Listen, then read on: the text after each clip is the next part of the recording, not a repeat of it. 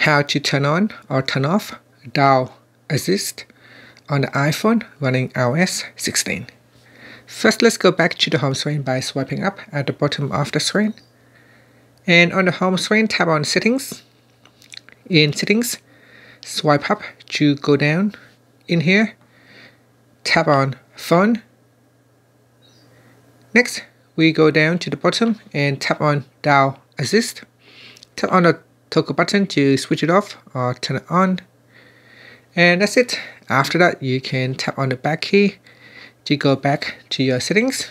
Now set that with dial assist turn on.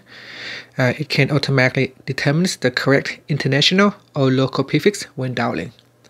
So if you go back to your phone application, when you are making a international phone call, the phone will automatically determine the correct prefix to use and will help you successfully make an international call.